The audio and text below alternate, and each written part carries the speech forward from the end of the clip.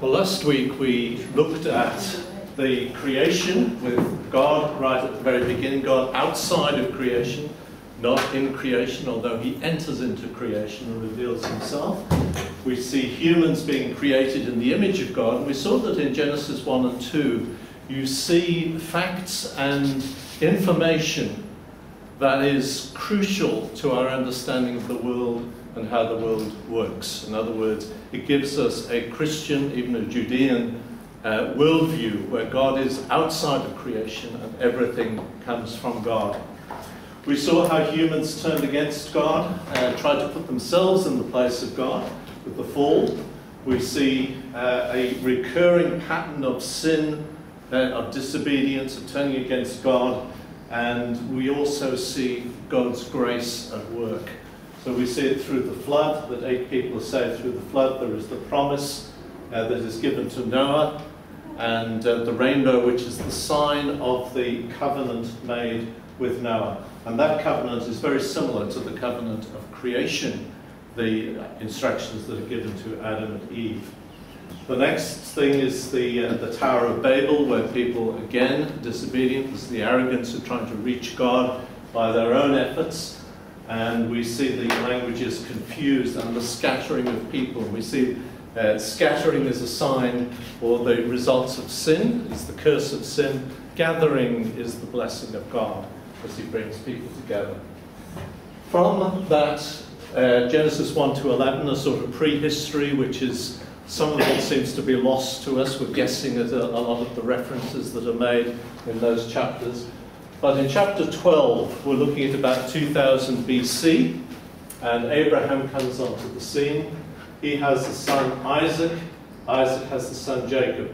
Abraham is very important for chapters 12 verses 1 to 2 or 3, where you've got the covenant made with Abraham, the promises that are then passed on to Isaac and passed on to Jacob and are ratified over and over again in the first chapters up to about chapter 17 and beyond in Genesis to these patriarchs, Abraham, Isaac and Jacob. You remember the story of Jacob and Esau. Jacob becomes known as Israel. He has 12 sons, 12 children, who are the children of Israel. One of those children is Joseph, and we see the story of Joseph then right through all the chapters through to the end of Genesis, to Genesis chapter 50. Joseph, of course, finishes up in Egypt. The family follow down to Egypt and settle there in the area of Goshen near the Nile, and there is slavery and there is persecution of the Hebrews as they multiply in the land, in the area of Goshen. They're in Goshen, they're partly in Goshen because they're there because they are shepherds, and the Egyptians looked down on shepherds. So they were sort of shunted off into that area and therefore didn't sort of integrate into the Egyptian society. They were always a separate people. Moses is the one that God chooses. When he hears the cries of the people in their slavery, he sends Moses to the Pharaoh to say, let my people go into the wilderness to worship me. The Pharaoh refuses. He thinks that the God, Yahweh, the God of Israel, is not to be compared with his gods or even with him himself, as the Pharaoh was thought of as a god. And the plagues come to show that their gods cannot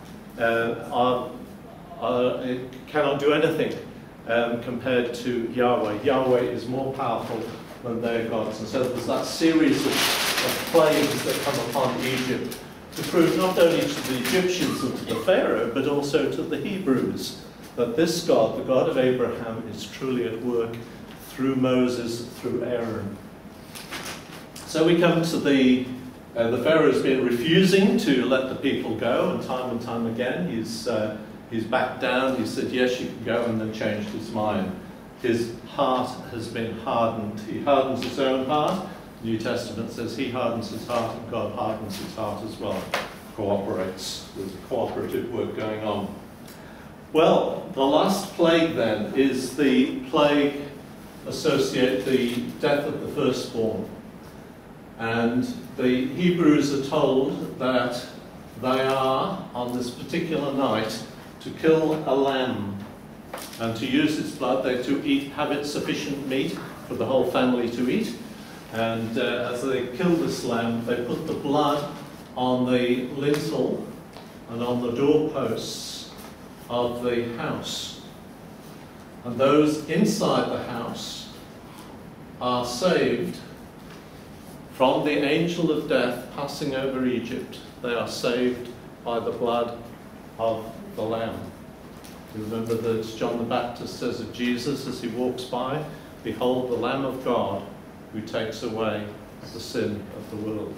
The blood of Jesus Christ that we remember in the communion, the blood of Christ. Okay, so that night, incidentally, I should say that the Hebrews living in the land of Goshen seem to be preserved from the plagues. So once again, it's a demonstration to them God is looking after them. And the angel of death passes over Egypt. The firstborn of all the families of Egypt die that night. It's a great tragedy, an avoidable one, but one that the Pharaoh brought on himself despite the warnings. The Hebrews are safe inside. They have a meal. They sit down to, in fact, they don't sit down, they stand up to eat the meal because they're in readiness to leave. So they stand up and they eat the meal.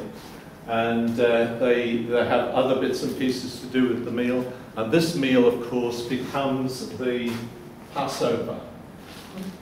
And the Passover, from then on, becomes the ritual feast that is celebrated each year and is still celebrated to this day. That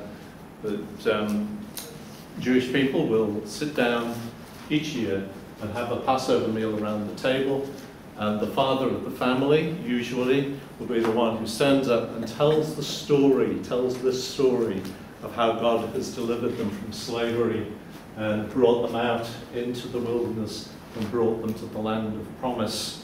So the story is retold and it's enshrined in the Passover feast, which eventually will become the Holy Communion feast, because Jesus takes the same meal and takes the bread and the wine of that meal and invests it with new meaning. This is the new covenant, he says, of my blood, which is given for you. Partake of this. This is my blood. This is my body given for you. So the Passover becomes not just a part of Jewish history, but it's embedded in Christian history as well. And it becomes the great marker of deliverance. Deliverance through the blood of the Lamb and the faith put in the Word of God concerning it. So the people are finally let go. Pharaoh finally gives in, and they're almost pushing them out of the door by this stage. The Egyptian people are so keen to get rid of them that they give them gold and stuff to help them on their way. Please get going. Take these things with you. Please don't come back again. And so they make their way out. And they make their way down towards the Red Sea, or some people say the translation should be the Reed Sea. There's the Nile Delta. Okay? And this goes around. Up here is the Promised Land. There's Galilee. There's the Dead Sea somewhere around there. And the Rift Valley sort of comes down here and comes down towards the Red Sea, one arm of the Red Sea. And the other arm of the Red Sea comes up this way, and something like that.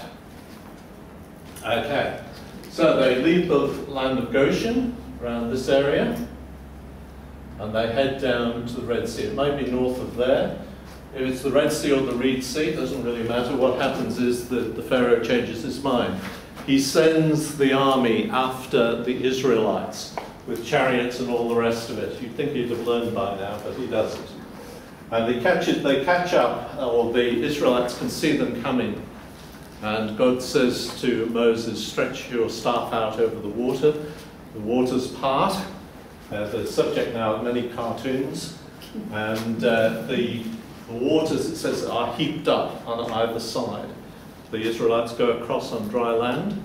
The Egyptians try to follow them, go down in, get bogged, and the waters come back and cover them, and they are all killed.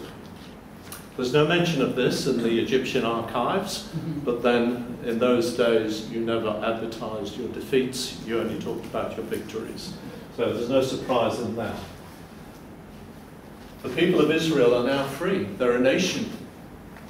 It says in the Bible, it talks about 1 million people going out in the desert, which seems to be rather a big figure, seems to be rather inflated. And some of the numbers that you find of the numbers of army people fighting and so on seem to be inflated too. There is the thought that that we don't really know. The word for 1,000 can mean the leader of 1,000, and it may be inflated by 100 or 1,000 when we look at some of the numbers. It may be hyperbole. People have often exaggerated the number. We do that ourselves, don't we? We say, oh look, I can give you 1 million examples. When maybe we can only conjure up about 5 or 6. So we mean a lot. So there were a lot of people, whether it was 10,000, whether it was 1 million, there are a lot of people going out into the desert. And you can imagine that it needs a little bit of organising as it goes along. And there are various things that happen on the way. There's a battle that takes place, the battle with the Amorites.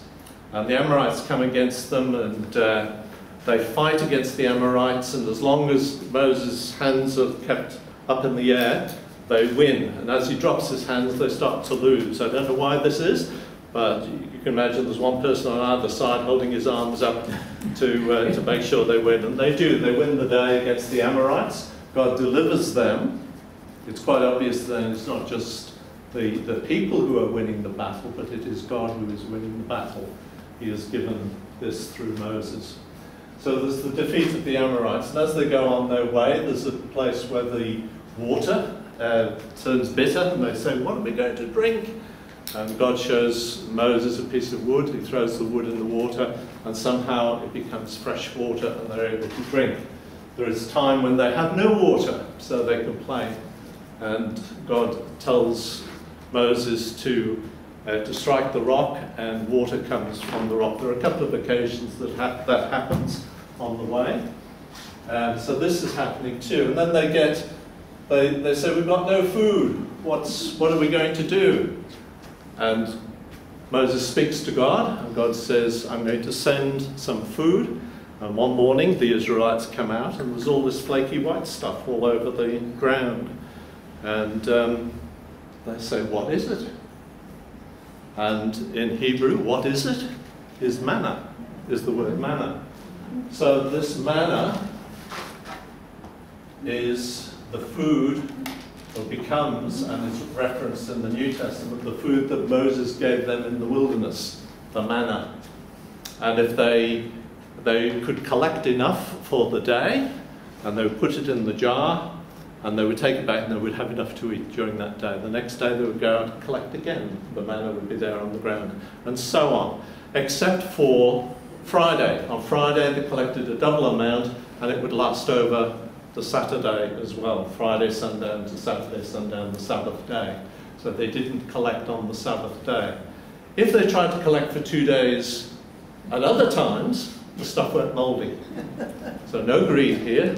You're not going to make any money out of selling extra manna or anything like that. You have just enough. God gives you enough, not necessarily a surplus, although God is a God of surplus as well, as we've seen. His grace, the amount of variety and all of those things shows a prodigal God, a wastrel God almost. He gives us more than we need. And certainly there was more than enough manna for them to eat. But with the manna, eating cornflakes every day or whatever can get a little bit boring sometimes. And they said, we're fed up with this food, we want something else. And they started to, as they're going along, they're complaining. They're not just saying, oh, things are difficult, you know, let's go to God and ask him if he can make things a little easier.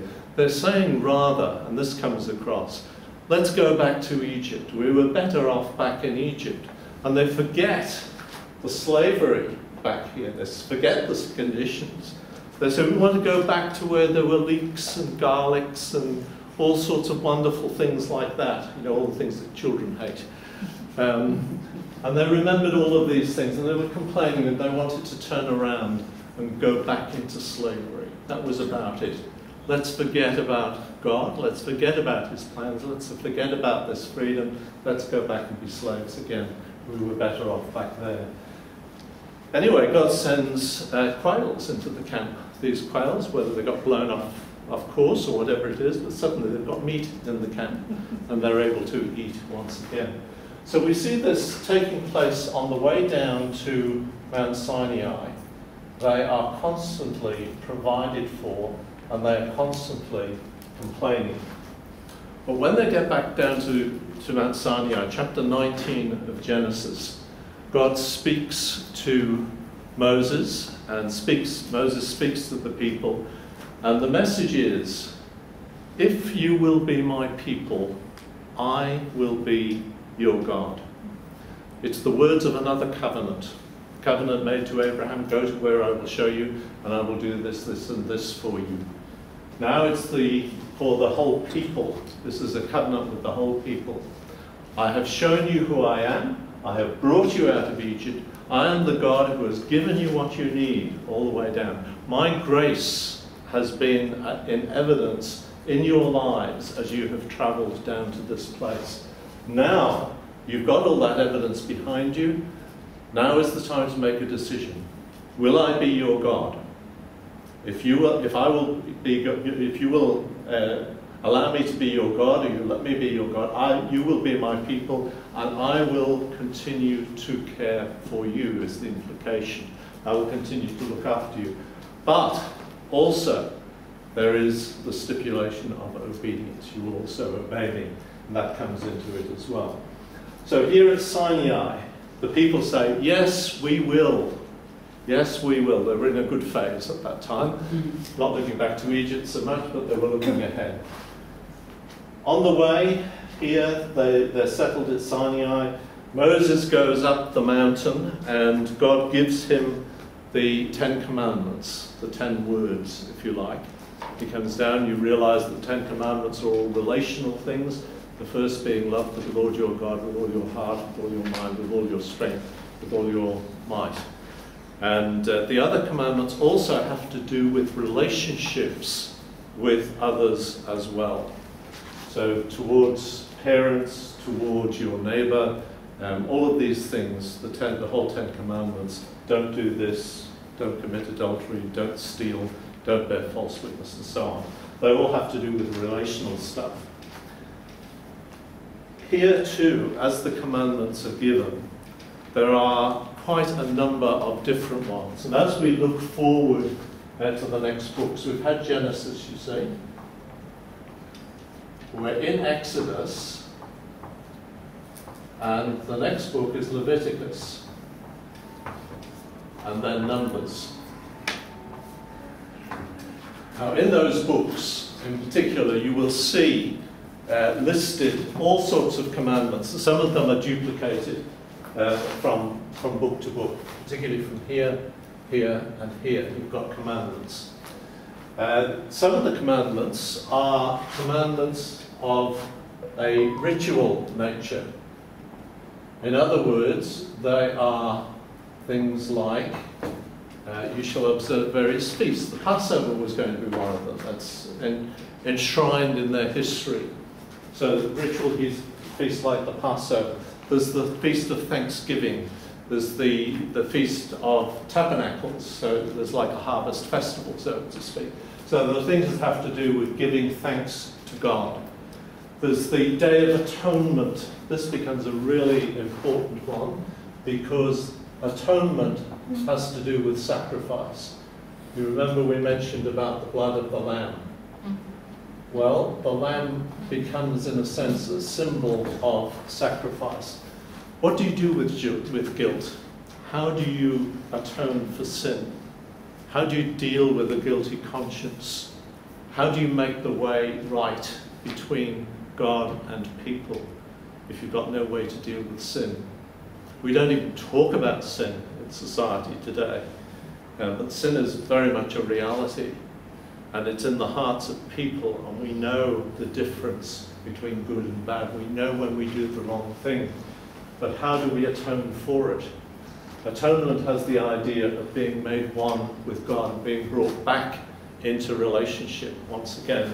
So you've got, if you break it down, at one moment, being at one with God. And God provides the way. He says the way that these people could be in contact with God again was to make a sacrifice. Something had to die. There was blood to be shed for sin, because sin is so serious and cuts us off from God. And so the ways of atonement was, sometimes it was the blood of a bull, if you were wealthy enough, or a lamb, or if you couldn't afford it, it was something, it could be a pigeon, it could be a bird that was used instead. But the sacrifice was so important to be brought before God. And it wasn't just that it was sacrificed and thrown away. The sacrifice was actually eaten, so it's not as if, you know, God was just demanding that you throw animals away. There was a price to be paid, and they were to realise the seriousness of the sin. And when they brought the sacrifice, they didn't just give it to the priest and say, sacrifice this for me. They had to kill the animal themselves. So that brought the seriousness of it to them as well. They actually had to take the life, and the life was atonement for them, brought them into relationship with God. It was an act of faith in many ways, because we know that the Bible says very clearly that the blood of bulls and goats and so on can't bring you into fellowship with God on its own. It's the act of faith that is instrumental in this. And also when we get to the New Testament, of course, Christ becomes the final sacrifice for sin. And this means of atonement, the animal sacrifice, is no longer necessary. Christ is the final one. Because only a human being can in fact die for human beings. You can't have a dog or a bull or any animal. You can't have an animal dying for a human being. It just doesn't work. It has to be a human being. And it had to be a perfect human being. And that was Jesus. But that's later. Now you had to have a way of doing all this. There had to be a certain amount of organisation. So one of the things is that Moses is approached by his father-in-law, Jethro. And Jethro comes to the camp, sees everything is going pretty well. They're getting organised, as they would certainly need to. And certainly the laws were helping them to do that, because it was not just ritual laws, it was also civil laws. In other words, what to do if somebody committed a crime. And at that time, it was something like an eye for an eye and a tooth for a tooth. Seems a bit rugged to us, perhaps, but in those days it stopped the argument. Somebody poked your eye out.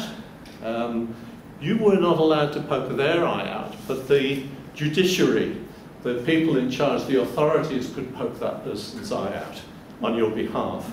And then it was settled. You've lost an eye, they've lost an eye. And it saved you from the sort of thing where you poke his eye out, he pokes your eye out, and then you poke his other eye out because you're still angry about it. And then he pokes your other eye out. And so it goes on, round and round. And it gets worse and worse. Of course, this is where payback comes in. The word for it is lex talionis. It's the law of retribution. And it worked well when authorities were involved, because it settled the matter. It's over, it's done with. And when you look a lot at those laws, some of them seem fairly draconian to us, who have our judicial systems and our law systems and our laws of, our courts of appeal and prisons to put people in and all of that sort of stuff. There was none of that out in the wilderness. They needed law to get themselves organised and to get a judicial system going and to get the whole thing, things settled properly. So there was ritual law, there was civil law, there was also moral law as well. And the moral law is based basically on the nature of God. When you think about the creation and the order of creation, then moral law, or immorality if you like, is something that steps outside of the created order. It's against the nature of God. Now we have all sorts of other ways of defining morality, but that's basically what it is. That's basically what it boils down to in a Christian worldview. The things that are against the nature of God. So you've got these three aspects of law, and you get them a lot mixed up together. So when you look at the various laws that are given, some people will say, oh well, you know, you've got this law about morality and this law about civil law and this law about how you deal with leprous conditions and this law about mould in the house and so on. But they all have different functions. They're all different categories of law when you look at them more closely. Now, of course, you can imagine that Moses, the leader, everybody was coming to Moses to have things settled. He was the court of appeal. You can imagine he would be run off his feet, which he was. So when Jethro, his father-in-law, comes to him, which is what I'm getting back to now, when Jethro comes to him, Jethro says, this is all very wonderful, but you're going to kill yourself doing this. Appoint people to do the job, delegate your responsibility. So here's the first example, if you like, or a good example of delegation.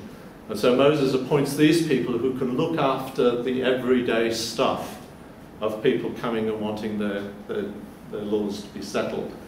And he says, as they come with their everyday stuff, if there's something that's really important, then they can come to you, they can appeal to you, and you can deal with that as well, over some of the big stuff that you need final arbitration over. So this is the way things started to be organised. As I say, you'll find some of this stuff in each of these books. One of the biggest things, of course, is this thing about atonement. You had to have some way of actually carrying all of this out. And so in the middle of the camp, they had a tent. This was given, the dimensions of the tent and the materials to be used in the tent were all part of God's plan. And this tent had outer walls which are made of skins, and it was like a thin wall all the way around, but it was at the very centre of the tent. This became known as the tabernacle. Tabernacle is a dwelling place. And in the entrance to the tabernacle, around about here, was the place of sacrifice. It was like a stone table of sacrifice. There was a laver here where for washing, and then behind that was another tent, an enclosed tent this time.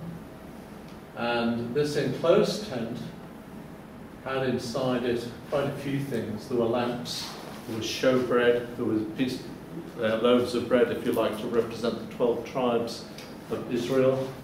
And the first part of this tent was the holy place. And then into the holy place, the priests could go. Who were the priests? Well, they were the descendants of Levi. And they become known as the Levites. The Levites were the priests, and one of those priests was Aaron. Sometimes they call it the Aaronic priesthood. Aaron was the priest. So the Levites were the ones who would operate in the tabernacle in the Holy of. They could go into the Holy of Holies, but between the Holy and Holies and the back part, there was a curtain. And behind that curtain was like a cube. It was a cube-shaped area. And in that cube-shaped area, it was known as the Holy of Holies. So you've got the holy place and the Holy of Holies, a special place set aside. And in that Holy of Holies was the Ark of the Covenant. Not to be confused with Noah's Ark, of course. But the Ark of the Covenant was a box. It was a box something like this. And it had rings on the side so you could put things through to carry it, because it needed to be carried from place to place. And only the Levites could carry it. Very special. On top of it, it had angels. And it's, when you look at it, it looks something then like a throne. And there's a sense in which this becomes the very place that God dwells, in the Holy of Holies, at the holy place. This is the Ark of the Covenant, and this is the mercy seat, and it is the place of atonement. The blood is taken from the altar. Blood is splashed on the altar. It's taken into, on the Day of Atonement, it's taken in and splashed on the ark. To the people, to God, bringing God and people together through the mediators, the priests, through the high priest once a year. Only the high priest could go into the Holy of Holies, only once a year. This is certainly later on when the temple is built. And I believe that they used to tie a rope around the high priest's leg. And he went into the Holy of Holies. If he died in there from a heart attack or something, there was no way that anyone was going to go in there after him. So they would drag him out by this rope. They were prepared for anything, you see. But you see the seriousness with which they took this, the holiness of the actual ark itself, and the awe in which they held God himself. So at the centre of the camp, and it was at the centre because part of the organisation was that the tents of some of the tribes were set, 3 of the tribes were set up around here, 3 of them around here, 3 around here, and 3 around here. So the ark and the tabernacle were at the very centre of the camp. And there was a cloud over it to show that God was at home, so to speak. Now we know, of course, that God is not limited to the tabernacle. But here was a really powerful reminder that God was present in the very centre amongst his people. And as they travelled through the wilderness, as they broke camp, they would pack all this up. The Levites would carry the Ark of the Covenant. Nobody else would touch it, go near it even. And they would carry on their journey. And let's just talk a little bit about the book of Leviticus, because it's part of this whole law thing. And you've got a lot of details about laws. And a lot of the laws cover these things, the ritual, civil, and the moral aspects of law. And the subject of Leviticus is not just that it's a law book, but it's actually a book about holiness. And holiness has 2 aspects to it. It's not a popular word these days. It's not popular at any level, not amongst Christians or non-Christians for that matter. But holiness is a tremendously important concept, idea. Holiness has 2 aspects to it. One is that things are holy if they are set aside for a purpose. So you can set aside objects for holy use. And the holiness, of course, has to do with objects being set aside for use for worship of God. So you had objects, you had places, you had the tabernacle itself, all of these things, the holy place, the Holy of Holies, the objects within it, all had this aspect of holiness about them because they're set aside for the holiness of God. The people themselves were holy. And the people of God, the Israelites, were set aside. God says, out of all the nations of the earth, you're just another of the nations, but out of all the nations of the earth, I have chosen you to be a holy nation, a priesthood, and a holy nation. Now, it wasn't that every person in Israel was a priest, but they had the function of mediating, if you like, God to the whole world. The priesthood would go between God and people. So God would speak to the priests or to Moses, and Moses would speak to the people, and the people would speak to Moses, and Moses would speak to God. So Moses was the mediator. The priests were the mediators as far as the sacrificial system went. And the priests had a tremendously important function. But the whole people had a function in showing to the world what it was like to live under God. A theocracy with God in control. Not with a person in control, but with God in control. Yes, Moses was a leader. It was under Moses. But Moses was very much under God. It was God who was in charge. It was a theocracy. And so you have Leviticus with the idea of holiness, that these are a people who are set aside for God. They are very special. But also holiness has another aspect to it, and that is the idea of purity.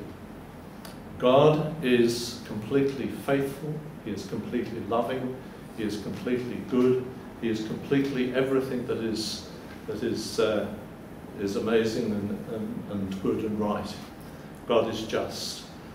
So God is holy in that sense. He is holy in everything that he does. He is holy in all his decisions. He is holy in his very nature. It's not that he behaves in a holy way. He is holy. He is holiness. He is the very essence of what it is to be holy.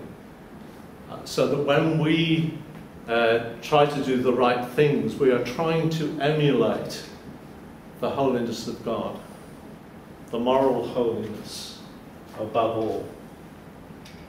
We're trying to behave the way God would, how he behaves towards other people, how he even behaves towards his enemies and those who've turned their back on him. God is patient. His loving kindness is on show right through the Bible, even to this point.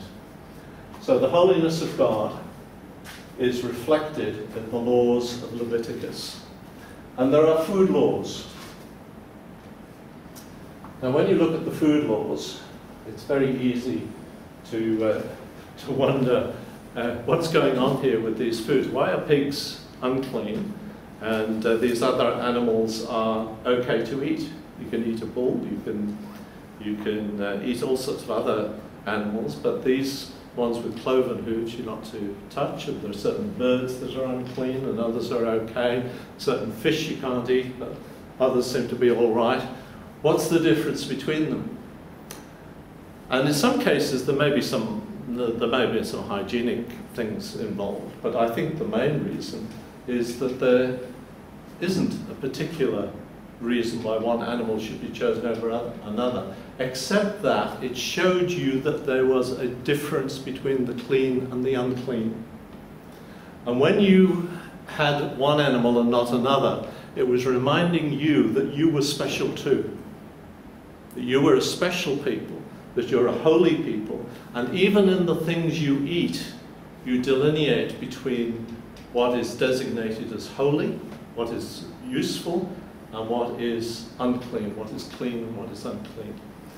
So the whole of the Hebrew life, from the things that they ate to the ways that they sacrificed, to the feasts that they held, everything that they did, all the laws that they observed were to remind them that they were a holy people set aside for God, and they had a specific purpose in the world.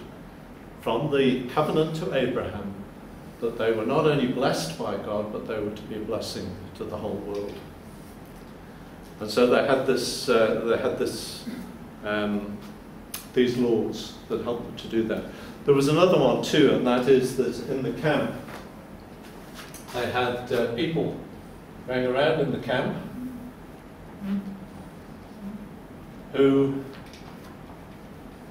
men who grew their hair long. And they wouldn't have any alcohol. And there were various other things that they observed as well. And these people, when you looked at them, you think, that's a bit different. Maybe we wouldn't today, because there's so many, particularly if you wander around in parts of Sydney, you'd think, well, that's not so very different. But in the camp, that was very different.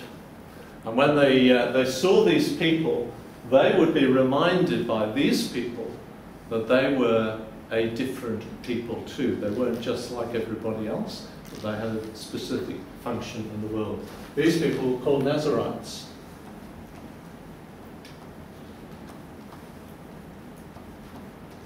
And some famous Nazarites are Samson and John the Baptist. But there are others as well. So these Nazarites, they took on a vow.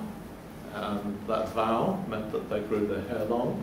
They were a visual aid, a visual reminder.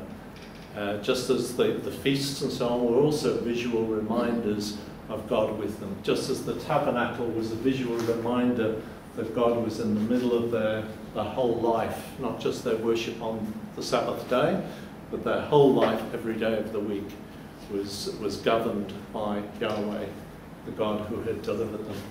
You will be my people, and I will be your God. And these laws that we see coming through in these books in particular emphasize all of that. I think we'll take, actually I'll go a little bit further. I was going to take a break, but I think we'll go a little bit further than that.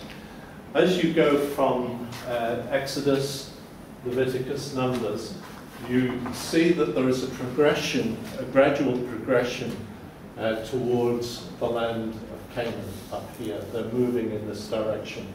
After Sinai, they break camp. Well, there's that.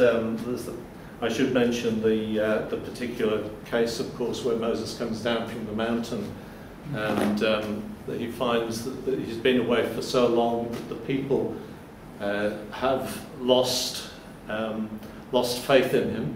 They believe that he's gone missing and he's not coming back again. And they turn to Aaron and say, "Come on, you know we've got to do something. He's gone. We're going to die here. It's all over. The sky's falling." And Aaron gets them to bring their gold, and they make a golden calf. And Aaron says, "Here is your God who brought you out of Egypt. Here's something to worship. Here's something to get your attention, if you like. You can focus your attention on this while Moses isn't here." Mm-hmm. Moses comes back, of course, and finds the golden calf there. Asks Aaron what he's done. "Oh, the people, they put pressure on me, and I got all the gold together, and we threw it into the fire, and out came this golden calf." Oh. Like magic. I had nothing to do with it. It just happened. Anyway, there's a severe penalty. You can read all about it yourself, but there's a severe penalty. And there were severe penalties in those days.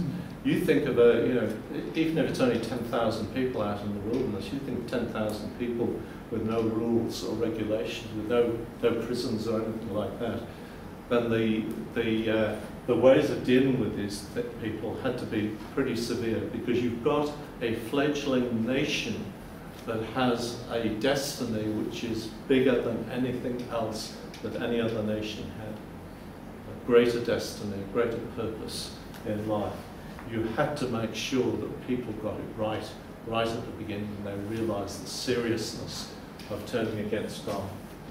Anyway, that starts with they break camp. You get this in Numbers in particular. You see they start to progress towards the land. And as they progress towards the land, they send spies up into the land.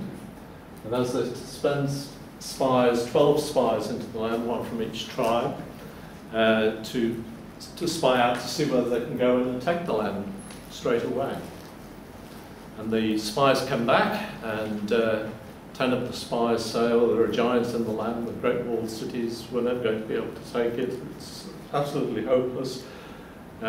two of them, Joshua and Caleb, they say, we can take the land.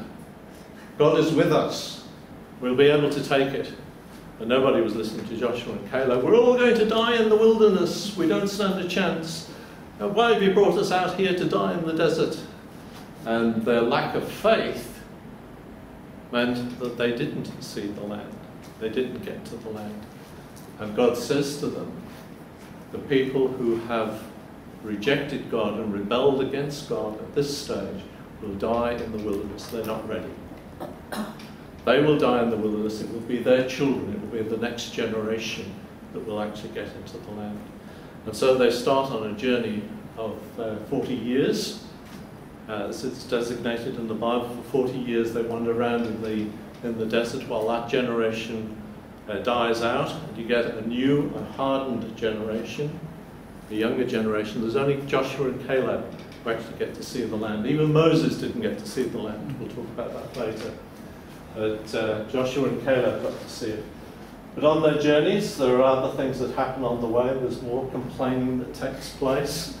In one case, they're wanting to go back to Egypt still, and God sends amongst them snakes, and the snakes start to bite them.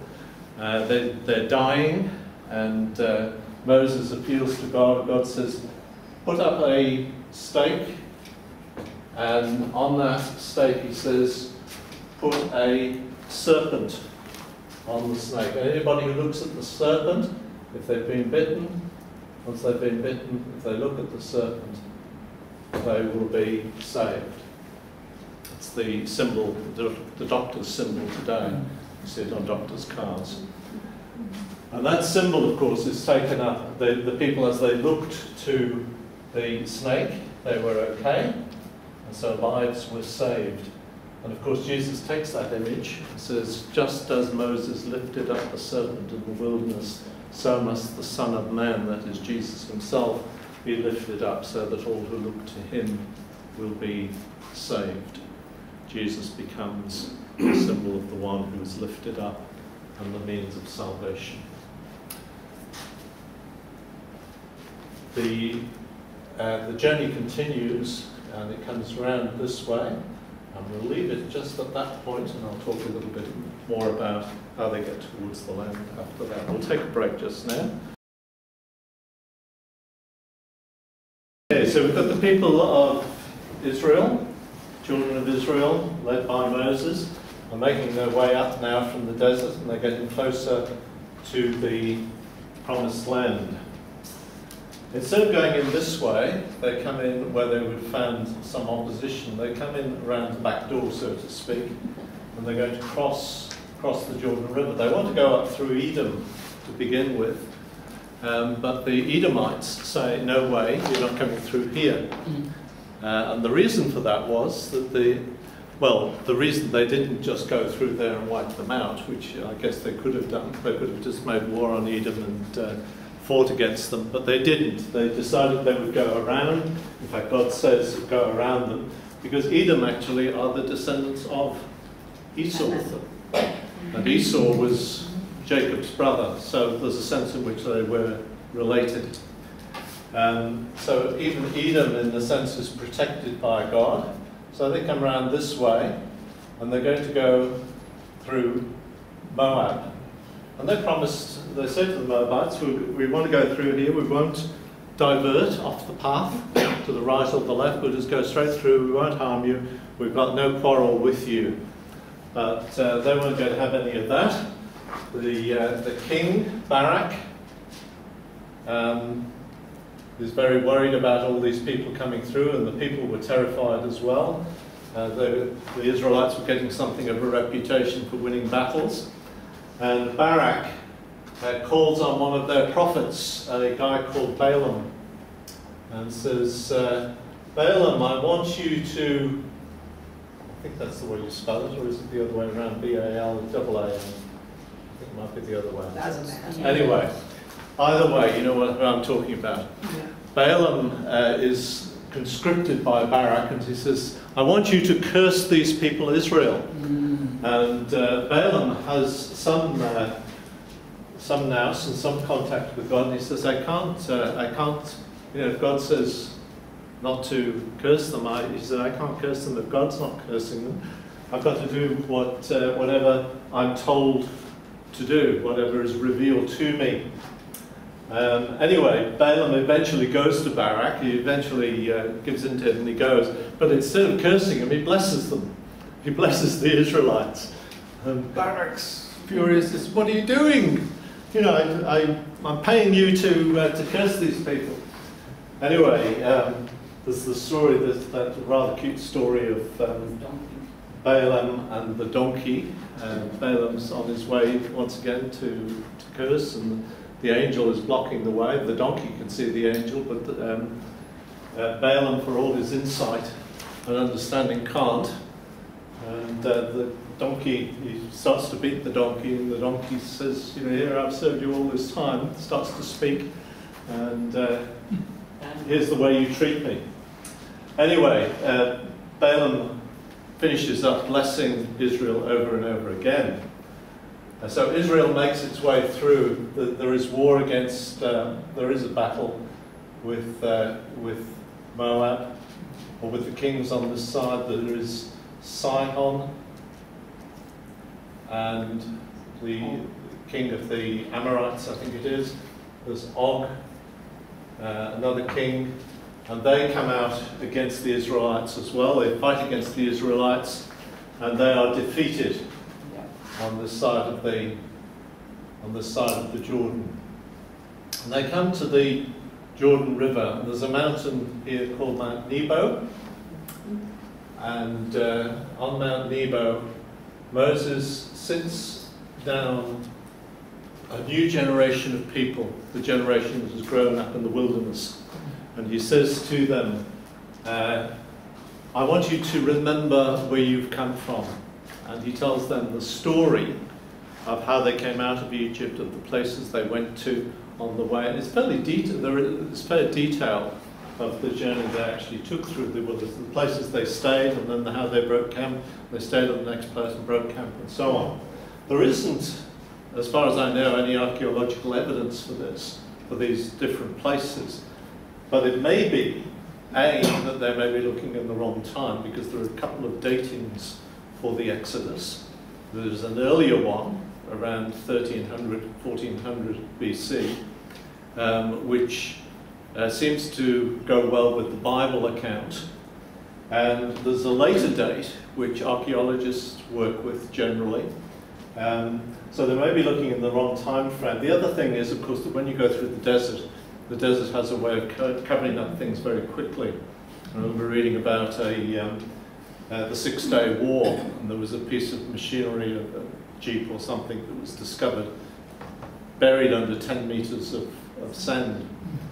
So things get buried very, very quickly, and things move around a lot. So no particular evidence, but that doesn't mean to say that things won't be discovered in the future. Anyway, here they are at Nebo. Moses is telling them where they've come from, but he also tells them again the commandments. So here you are. These are the commandments again for a new generation. And this becomes then the book of Deuteronomy. Deutero, meaning second, nomi, from the idea of nomos, word, the second word, the second telling of the 10 Commandments and the other commands as well. So Moses gives them instruction.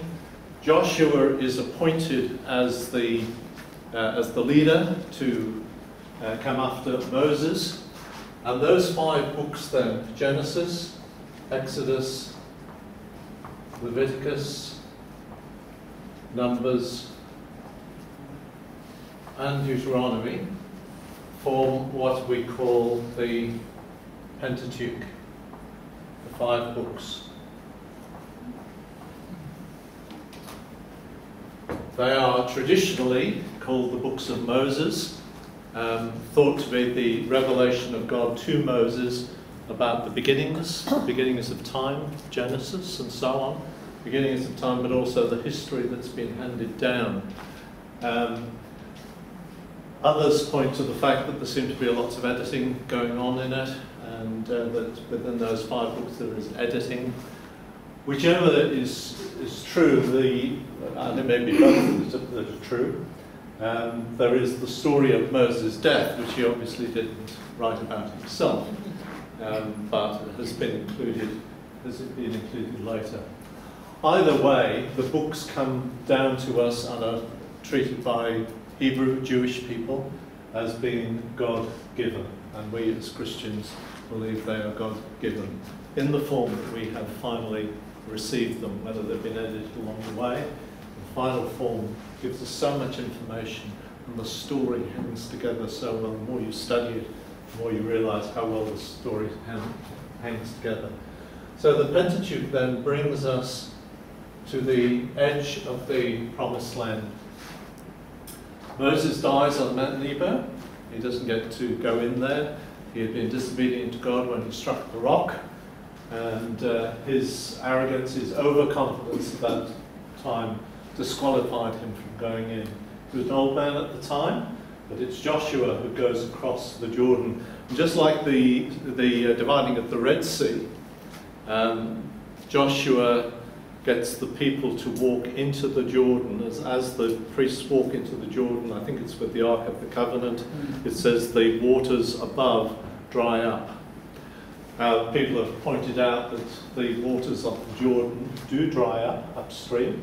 It's in a rift valley. There are earthquakes that frequently there are landslides into the river. It gets dammed up for a while and then the water breaks through again. And this could have happened. But the main thing is that it happened at this particular time. As they stepped into the water dries up, they're able to walk through on relatively, anyway, dry land, and they start into the Promised Land. They've stepped into the Promised Land. They've put a heap of stones on the other side to show where they crossed as a memorial for where God has brought them to. So every time they went past that heap of stones, somebody would say, what's that heap of stones? Well, this was the time when God brought us across the Jordan and into the land and so on. So you're making these little cairns of stones as reminders, as memorials of what God does. And when you think about it, through history, we do the same thing, don't we? We set up memorials to remind us of what has happened, of the deeds that people have done before us. And particularly for us Christians, we have things that we remember that God has done in our lives. It's good to keep a notebook, isn't it, as Christians, of the things that God does. And that hymn, count your blessings, name them one by one, it will surprise you what the Lord has done. It's good to remember what God's done. They move into the land, and as they cross the Jordan, the first place they go to is Jericho. And in Jericho, they send in some spies. Jericho has large walls. Jericho has been identified, of course, or we think it's been identified. It has large walls, and the spies are sent into Jericho. The spies finish up. I don't know whether they were going there in the first place, but they finish up in the house of Rahab, the prostitute, which is built into the wall of Jericho. People seem to have found out that they're in there, that the spies have come in. Somebody's noticed somebody different walking through the gates, and they are searching for the spies. Rahab realizes that these people are going to win. She has an inkling that God is going to give them the victory. And she says to the spies, I will hide you, but remember me. Save us. So she leaves a marker cord in the window, a red one as it happens, a reminder of blood. And she leaves the cord in the window so that when the collapse of Jericho comes about, she and her family within there will be saved. And God gives instructions, march around, keep marching around every day. On the seventh day, the sixth day or the seventh day, march around 7 times. And at the end of it, blow your trumpets. There must have been one who must have been watching from the walls, watching them go round, and they go round again. They keep going round. And then blow the trumpets, shout, and the walls will flatten down. Once again, people point out it's very close, it's on the edge of the Rift Valley, the earthquake region, but again, it's the timing, isn't it? It happens just at that moment, it collapses, it falls down, and the Jericho is wiped out, everybody is wiped out. I must make a comment on this because you will see that the command is given constantly to wipe everything out. The men, the women, the children, and in this case not to take any booty for themselves, not to take any of the treasure for themselves, they're not to keep it. This is not a raiding party for them to profit from. It is judgment on the land. And it's very clear that God speaks to the people and says, I'm not giving you this land because you're particularly good. They've not really been that good anyway in the wilderness. But I'm giving you this land because of the evil of the land, of the people who are in there. God is using these people to bring judgment, his judgment on a very evil people. It's difficult for us to imagine, particularly in this day and age, just how evil people can be. We see the news of Ukraine and we think it's pretty terrible the way that's carried on. The way the war is conducted in Ukraine is quite civilized compared with warfare in those days, and the way of life in those days, and the cheapness of life in those days. We'll get a glimpse of that in a moment in Judges. So the city is destroyed. Only Rahab survives. Rahab, by the way, is mentioned in Matthew's Gospel, in the genealogy at the beginning. She's an ancestor of Jesus. Isn't that remarkable? And then they go, from there they go to Ai. And at Ai they're defeated. They don't know what's going on. They realise eventually, through revelation, they realise that this guy called Achan, who has kept some of the booty from Jericho and has buried it in his tent under the ground.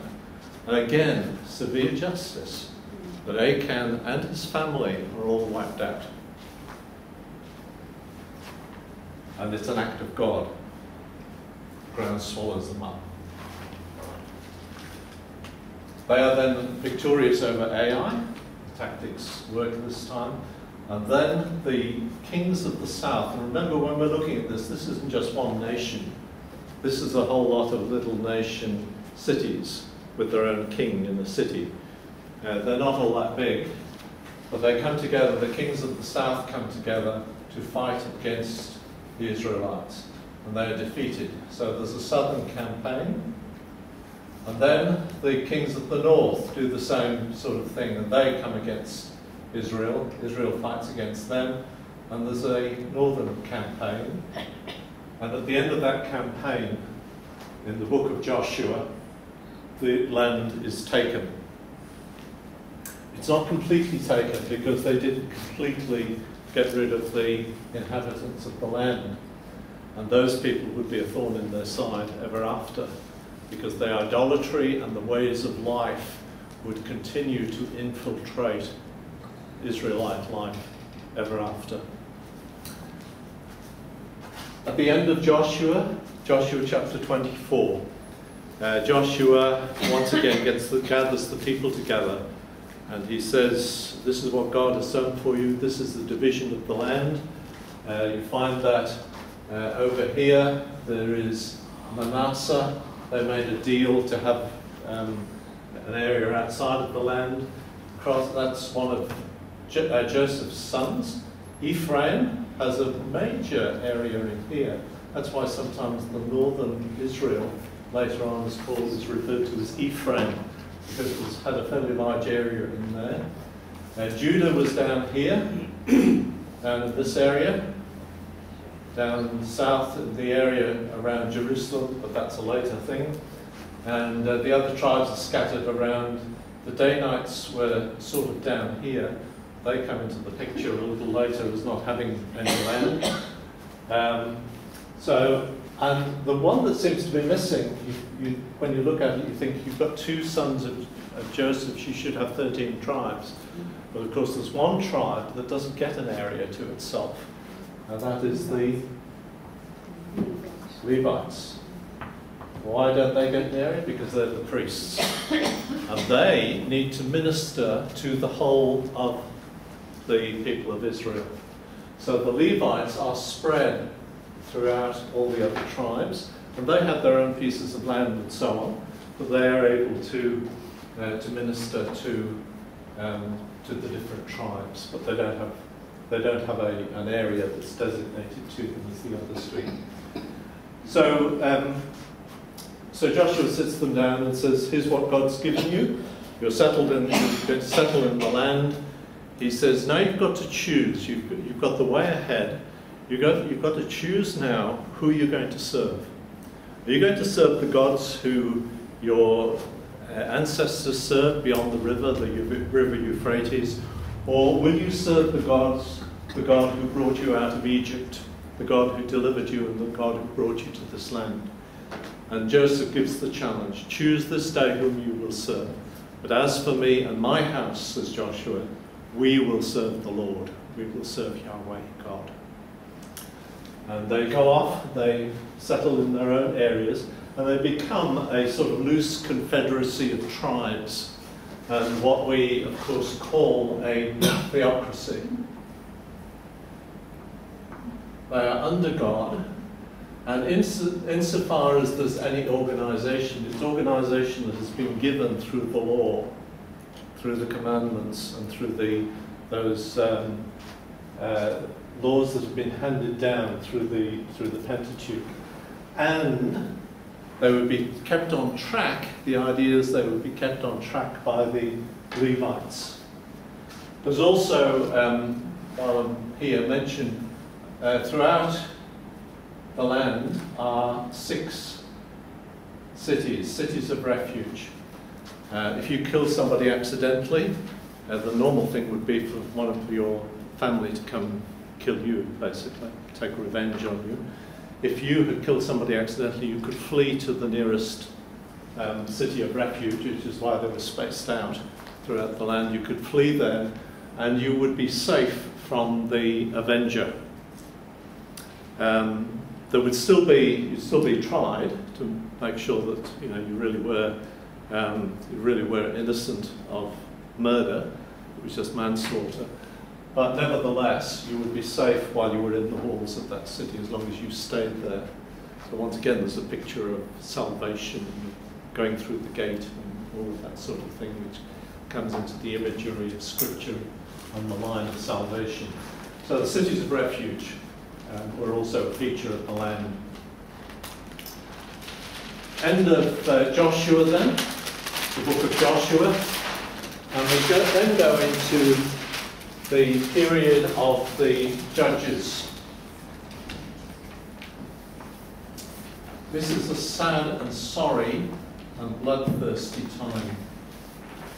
In the time of the judges, Israel once again was a loosely knit confederacy of tribes, but during this time, under God, they found that they started to drift away from God. And so there is a pattern that occurs during the time of the judges, and that is that the people started to turn away from God.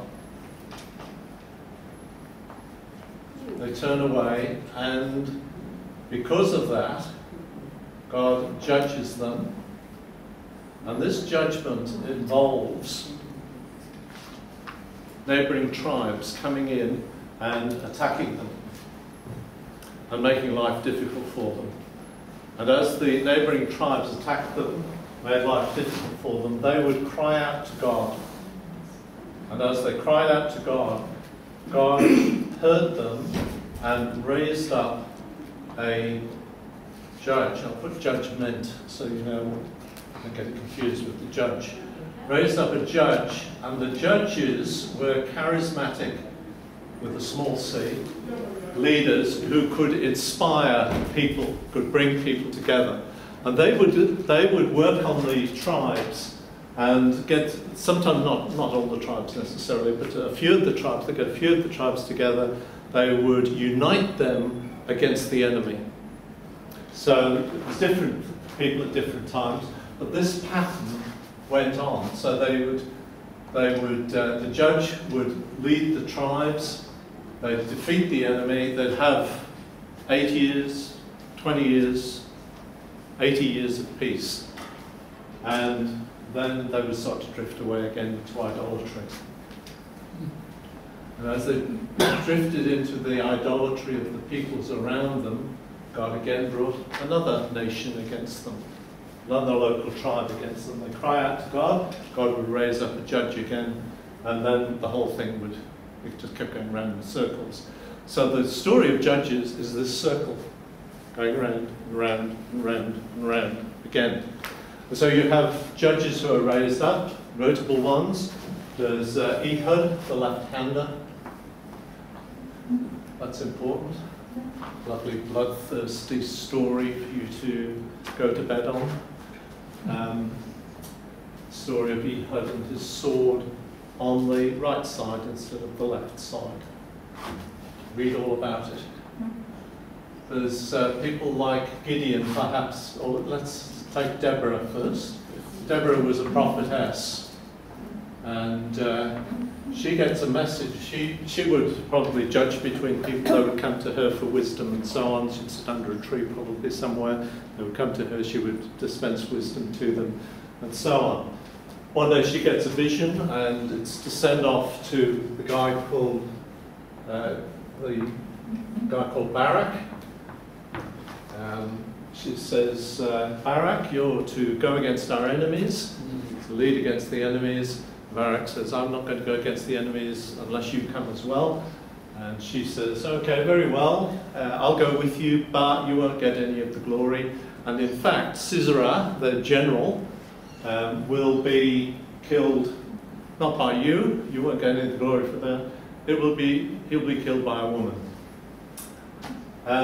And so they go off to war. There's, God shows his hand in that Sisera and his people have chariots, and down in the valley it starts to rain. It doesn't just rain, it pours down. It's like Lismore. And the chariots get bogged. Chariots are not much use unless you've got dry ground and flat ground for that matter.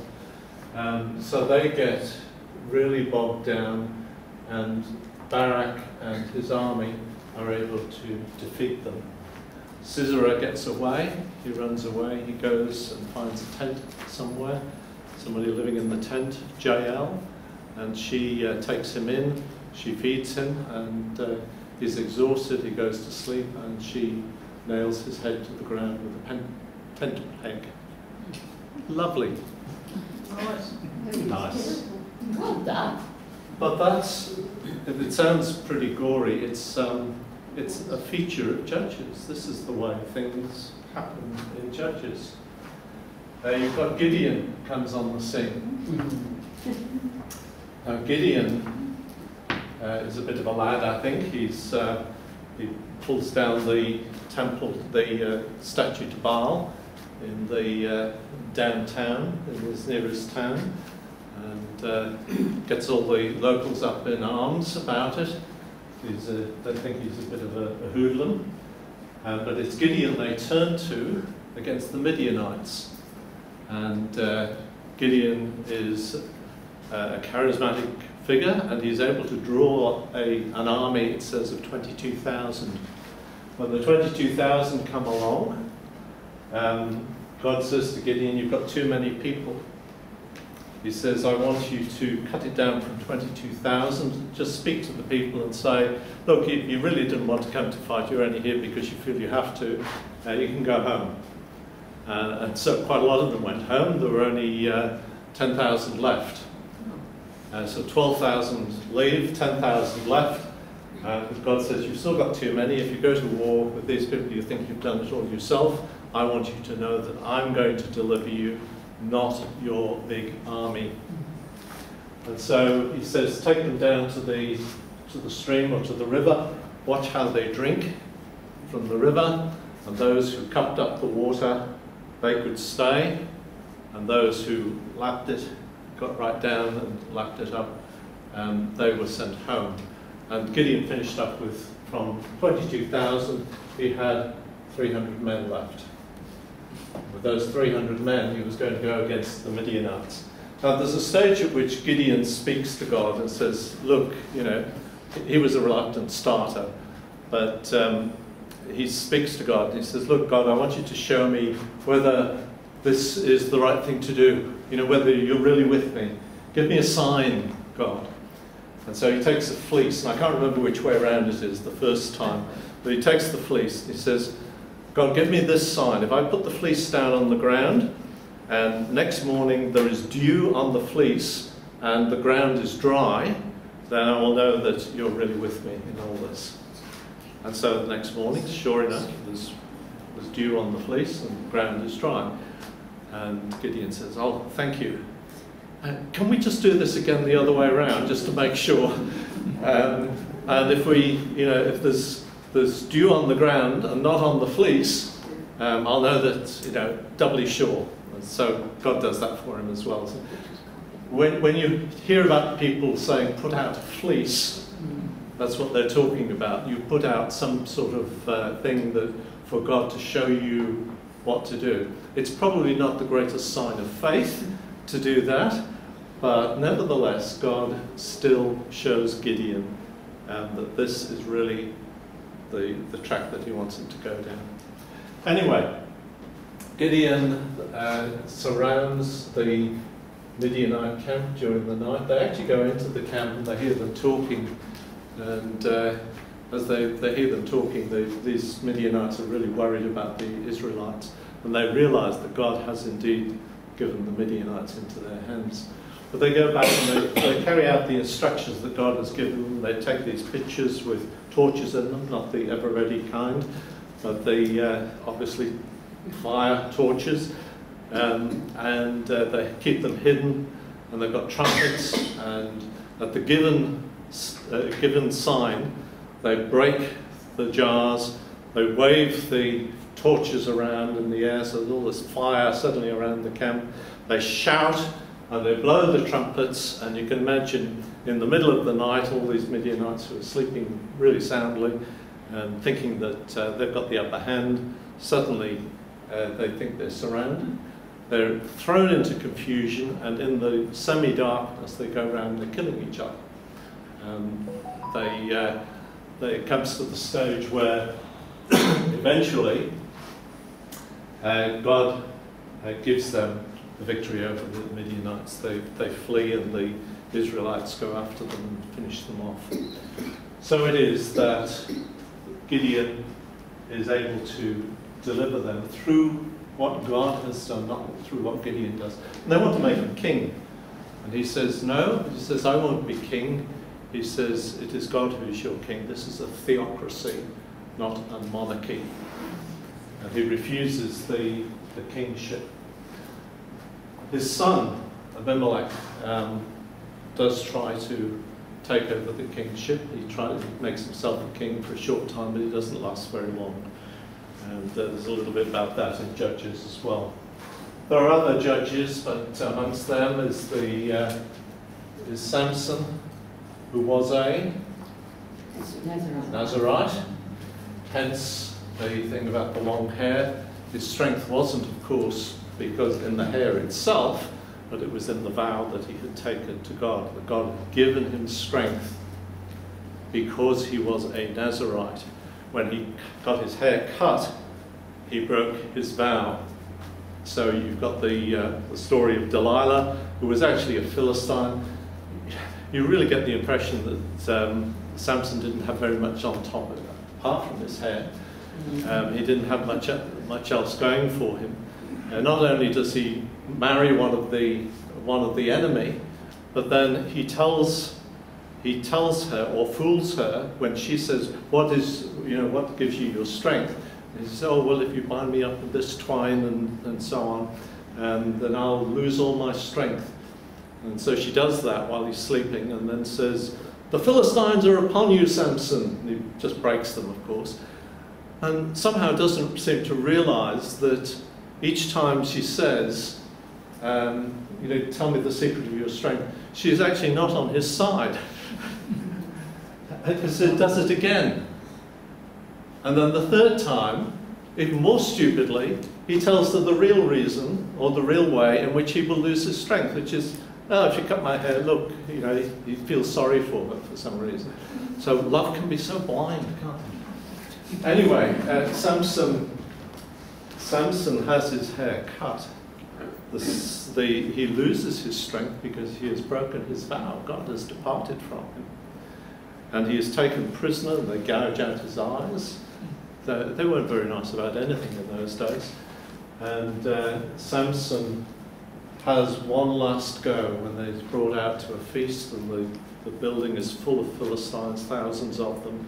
And in his blindness, he asks to be put next to the pillars that are supporting the balcony.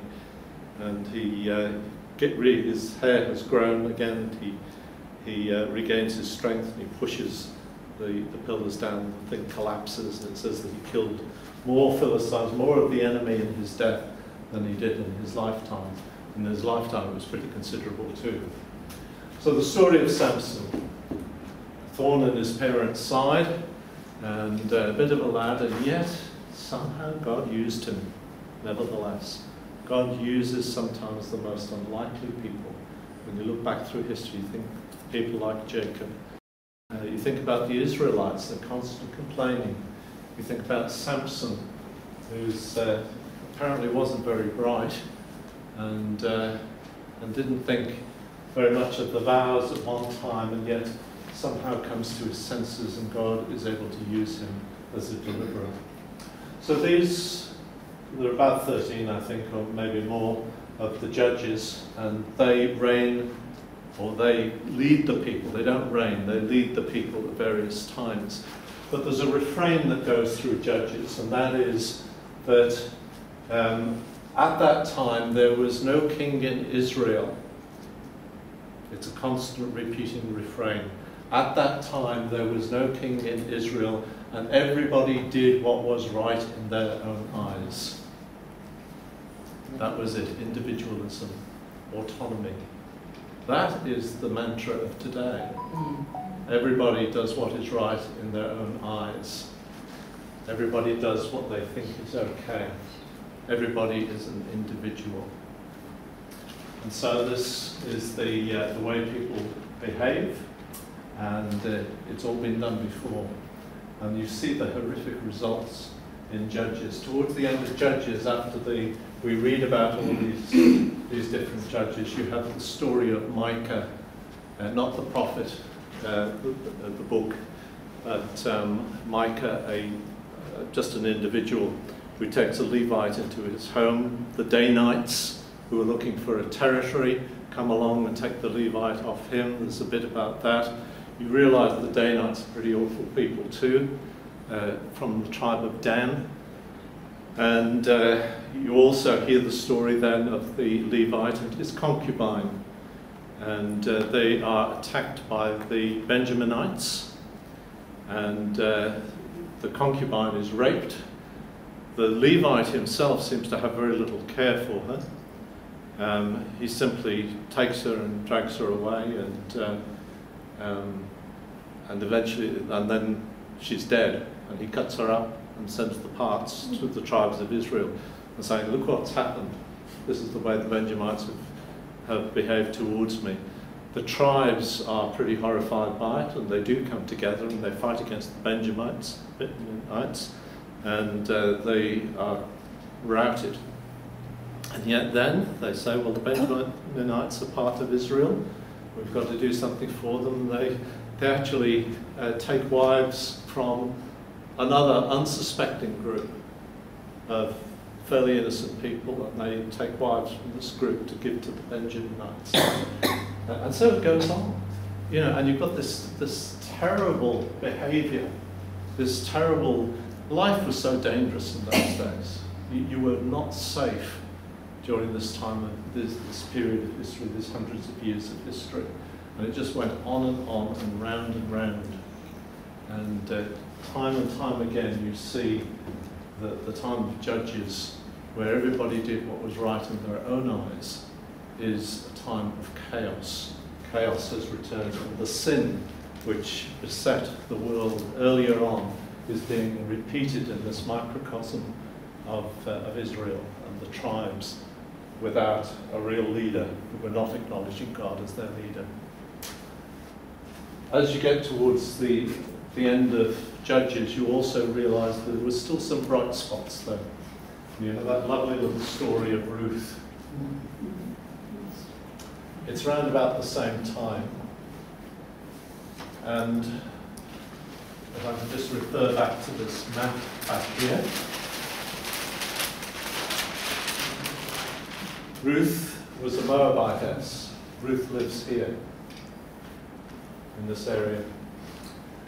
And you've got the story of Naomi. Naomi marries and has 2 sons. Life is getting pretty difficult in Bethlehem, where they live. And they move from there and they go to the land of Moab, where things are a little better. There's a bit more rain and things are looking a bit brighter. So they go to Moab. And in Moab, everything goes wrong. Naomi's husband dies, and the 2 boys, their 2 boys have married 2 Moabite women. One is Orpah, and the other is Ruth. But not only does the husband of Naomi die, but also her 2 sons die. So these 3 women are left without a husband, and as you probably realise, that widows in those days, widows and orphans in those days, were the most vulnerable people in society. That you didn't have a working person in the family who could work to do the land or to bring in an income, then you were really hard up. Naomi thinks that she will return to Bethlehem. She will go back to her own land. And Orpah and Ruth say that they will go with her. And Naomi says, well, what's the good of you coming with me? I'm not going to have any more sons, and even if I did, you know, you'd have to be waiting around for them to grow up. So go back to Moab. Well, Orpah does go back, but Ruth says those wonderful words that I'm going to go with you. Your people will be my people, and your God will be my God. Wherever you go, I will go. And she stays with Naomi, and they go back to Bethlehem. And it is there, of course, that Naomi tells Ruth to go out and to glean from the fields. That was one of the laws, by the way. So it shows that the law that came in there was much better than most of the stuff that was around at the time. These laws were good laws that were given to Moses. Anyway, she's gleaning the fields, just picking up the bits that drop after the harvesters go through. She is noticed by the owner of the field, Boaz. And Boaz finds out who she is. I think he fancied her. Anyway, Naomi finds out that Ruth has an extra amount of food, because Boaz has said to the workers, drop a little bit more where Ruth is. And she comes back with a whole pile of grain at the end of the day, more than she normally would. And Naomi says, where have you been? She said, oh, in Boaz's field. Oh, Boaz, she said. He's a relative. So this is what you've got to do. And I'll let you read the rest of it. Probably some of you will already know the story. But she lies at the feet of Boaz one night, and she finishes up. She almost actually proposes to Boaz in the act of doing that. But Boaz checks that nobody else has a greater claim than him. He is a kinsman redeemer, as they call him. He has a responsibility as a relative to look after Ruth. but he finds that somebody else has a greater responsibility. He checks with them, they're not interested, so he and Ruth get married. And they have a child, and the child is called Obed. And Obed has a boy, and his name is Jesse. And Jesse has a number of boys, but one of them is particularly important, and his name is David. And David becomes the greatest king of Israel, and also the ancestor of Jesus Christ. And the city that they live in is, the town they live in is Bethlehem, and Bethlehem, of course, is the city of David, and it's the city where Jesus will be born later. So there they are. Let's take it just a little further. Because from David, from Ruth, we go into the book of Samuel. And in 1 Samuel, or 1 or 2 Samuel, you see the story of Samuel himself. Eli is the priest. Hannah is childless. She comes to the tabernacle, which is at Shiloh, and she wants to have a child, and so she's praying. Eli sees her. He thinks she's drunk because she's not praying out loud. It was an unusual thing. If you don't speak out loud or pray out loud, or even reading out loud is a fairly recent thing, actually, in our history. Reading out loud. People didn't read to themselves at one time. So the fact that she was praying without speaking, he thought she was drunk. But she says to him, "No, I'm not drunk." And she said, "I'm desiring a child." Eli said, "Go on your way, you'll have a child." The child is Samuel, and she dedicates him to God and brings him to the tabernacle to work with Eli, even as a child. Samuel hears a voice speaking to him one night. "Samuel, Samuel." He runs into Eli, thinks that Eli's calling him. Eli says, "Go back to bed, it wasn't me." Again, the voice comes. Again, he runs into Eli. Eli says the same thing. On the third time, Eli realizes what's going on, that God is speaking to Samuel, and says, "What you've got to say, when you hear the voice, say, 'Speak, Lord, for your servant is hearing.'" And Samuel does that. God speaks to him, tells him what's going to happen, that Eli's sons are going to die because they've been corrupt, and they've been working against the priesthood. Eli was if you like, the spiritual leader of Israel at this time. Anyway, they go out to war. The sons go out to war, and the ark is taken with them because they're not winning against the Philistines. They take the Ark of the Covenant with them, presumably the priests carry it, and the Ark is captured by the Philistines. Woo! And the 2 sons are killed. And the messenger comes back to Eli. Eli's sitting by the side of the road, and says, "What's going on?" He can hardly see at this time, and they tell him that your sons are dead, and the Ark of the Covenant has been captured. And it says, when he heard, not that his sons had died, but the Ark had been captured, he fell off his chair because he was of great weight. He broke his neck and died. And so the ascendancy to that position of priest passes over to Samuel. Samuel becomes the priest. And in a sense, Samuel is a prophet because God speaks to him directly. He's also a priest. He's a priest, but he's also like a king. Now, he isn't a king, but he's certainly a leader under God. And in a sense, he's very like the designations we give to Jesus.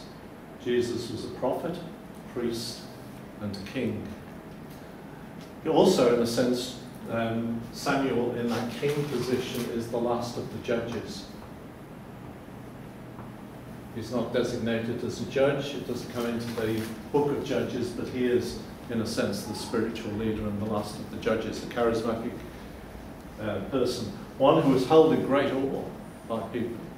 You saw Samuel coming, you sort of shook in your boots because you didn't know whether he'd come bringing good news or bad. So you were very careful. But then, under the reign of Samuel, the people want to have a king. Now, there's nothing wrong with that. The prophecy of what God gave to Abraham was that kings will come from you. So it wasn't unexpected. And if the king followed the way of God, then all would be right. If the king didn't, then all would be wrong. So it wasn't the fact that it was a king. What the problem was that they wanted a king just like the other nations. So they wanted to step out from under God. Samuel is really upset by this because he wants to see people being governed by God himself. So anyway, God says, give them a king. So God anoints Saul as the first king. Saul goes out to battle against the Philistines. And one of the reasons was because the Philistines had metal weapons. They also had chariots.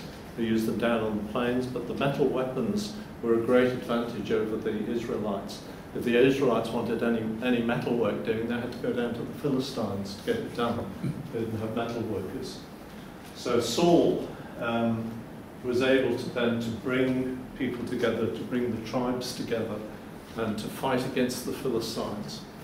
But one day he goes out to fight. The instructions have been from Samuel that he's to completely wipe out the army that he's fighting against. And all the cattle and everything, to get rid of them all. At the end of the battle, Samuel seems to be delayed. Saul makes the sacrifice himself, what only the priest could do. And when Samuel arrives, he finds the sacrifice is already done. And he says, didn't I say that, or didn't God say that you were to destroy everything? He said, oh yes, we did.